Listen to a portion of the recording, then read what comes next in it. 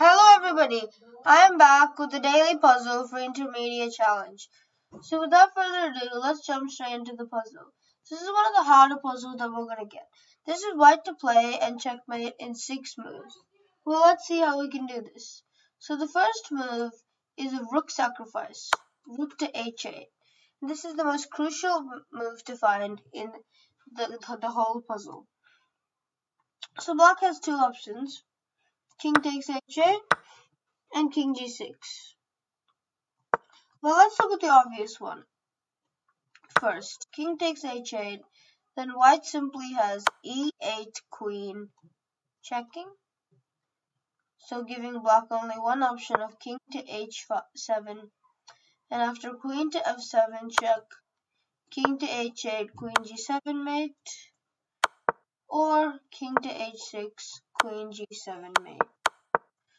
Now, the harder line is king to g6, after which we have e8 queen.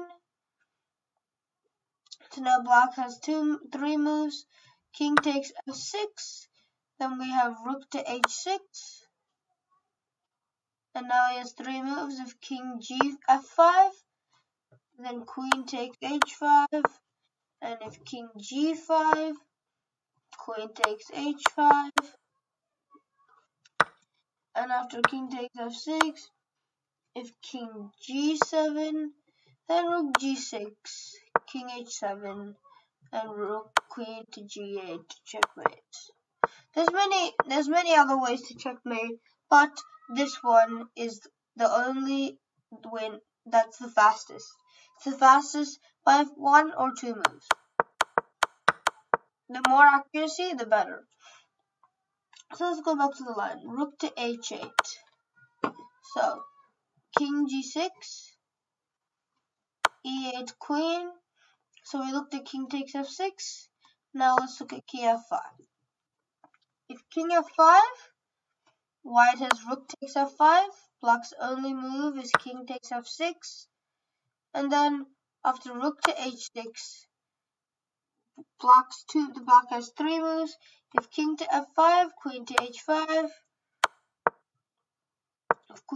If king to g5, queen to h5 again. The same situation arises with the same queen g8 checkmate. Okay, so let's look at king g5. Is there any difference? Well, to be honest, there isn't a difference at all. This is also the same line, and white wins again. Now let's look at the puzzle for today. This is white to play and checkmate in 3 moves. Good luck solving the puzzle, my friends, and if you're enjoying my videos, don't forget to like and subscribe. Until the next video, bye bye everybody.